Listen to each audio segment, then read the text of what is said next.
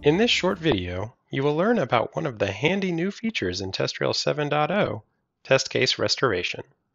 Prior to the release of TestRail 7, if you accidentally deleted one or more test cases in your TestRail instance, those test cases would be permanently removed, which means you would also lose any associated tests and open runs or plans and any results linked to them.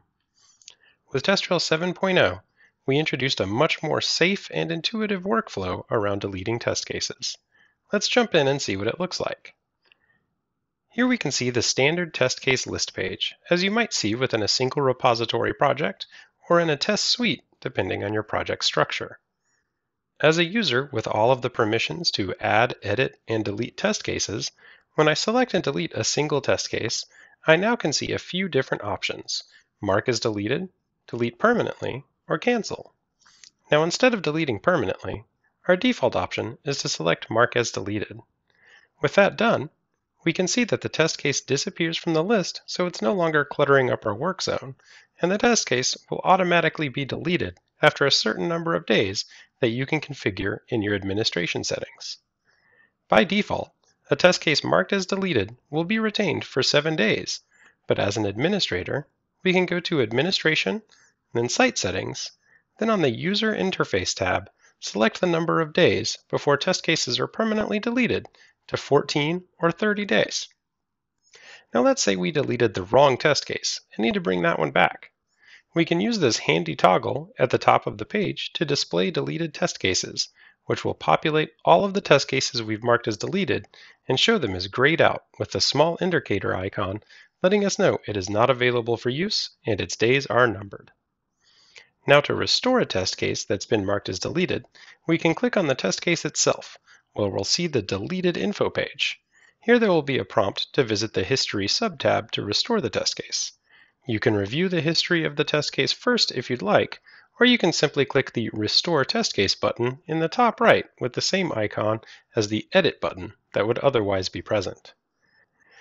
Now, what happens if you accidentally delete multiple test cases and want to restore them in bulk? First, we'll select a number of test cases from our repository, then mark them all as deleted. Let's make sure we have the toggle on to view the deleted cases. From here, we can restore the test cases one by one using the options we went over a moment ago, or we can select the deleted cases again, then click the Edit button. Since these cases were previously marked as deleted, we will be prompted to restore them before making any other changes, which we can do by clicking OK. Now all of the test cases marked for deletion have been restored. If we want to make any other bulk changes to the test cases, we can do that now, or simply press Cancel to return to our test case repository.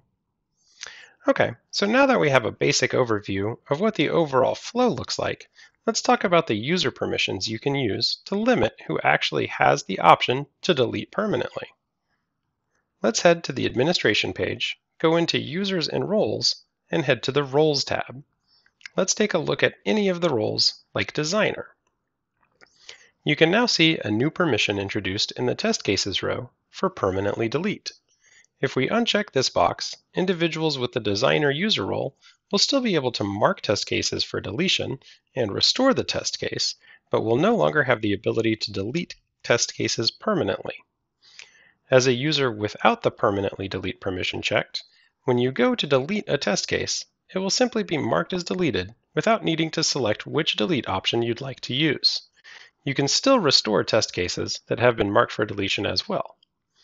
As previously mentioned, test cases that are marked as deleted are not immediately removed, but are scheduled for deletion by the system after a configurable period of time. For this reason, we actually recommend that you turn off the Permanently Delete permission for all of the user roles in your instance as an extra precaution to avoid any unnecessary loss of data.